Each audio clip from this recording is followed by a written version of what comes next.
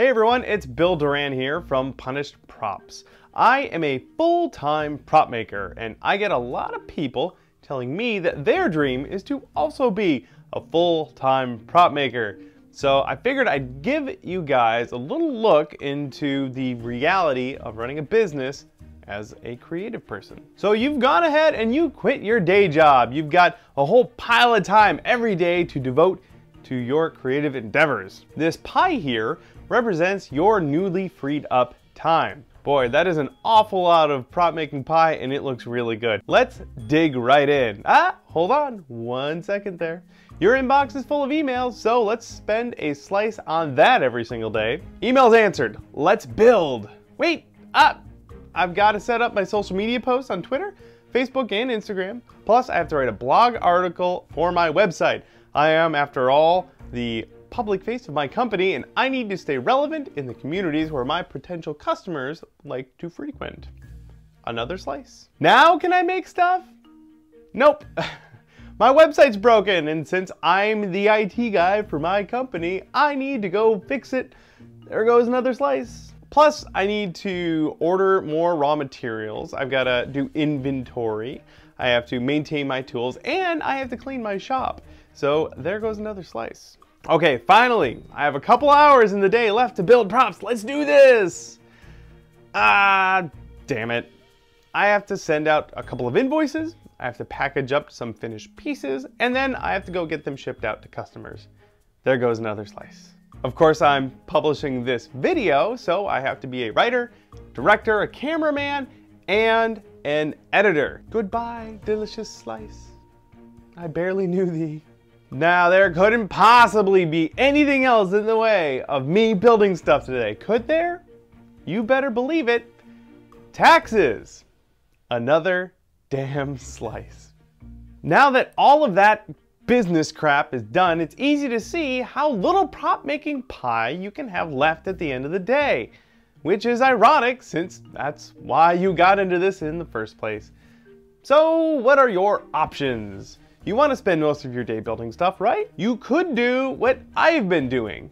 Work double time and weekends for a couple of years. If you have two pies, you can spend one on building stuff and the other on all of that vital business stuff. Unfortunately, this means you end up sacrificing your leisure time.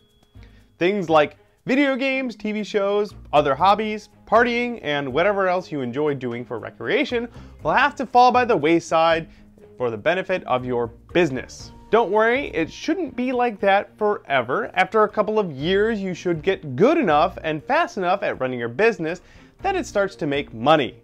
Then you can take some of that money and hire other people to do that other crap for you. Any other options? Sure, you could keep your day job. Use that money to fund the outsourcing of your non-prop making tasks. You'll end up spending 8 or less hours sleeping, 8 hours making props, and then 8 hours at your day job. In fact, this is exactly what I did for about 6 months before I decided to take my passion full time. You could also go work for another company as a hired prop maker. Now, these jobs are far and few between. Plus, you probably have to go move to LA. They're also highly competitive. You'll have a whole bunch of bosses, you'll have really tight deadlines, and you probably won't get paid very much. But if all you want is to build stuff for a paycheck, then that's the option for you. Finally, you could just keep prop making as a hobby and maybe occasionally take commissions on the side. That is totally fine. I found that it's vital that you continue the enjoyment of making things, and sometimes turning that into a career can spoil the fun. Do you still want to be a full-time prop maker? Well, you're just as crazy as I am, and I want to hear about it in the comments down below. Also, please check out some of my other prop making videos. They're really, really neat, and you'll learn how to make some super cool stuff. Those are right over here. Thank you guys very much for watching my video. I'll be doing a whole bunch more, so stay tuned. I will see you later.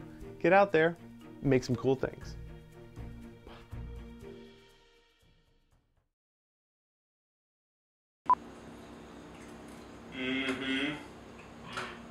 Best video idea ever. I agree. Is that good or what? You want some 5? Who wants a pie? I don't want to eat it, I want to put my nose on it. Mm-hmm. That did it. Well, I'm glad I was recording for that.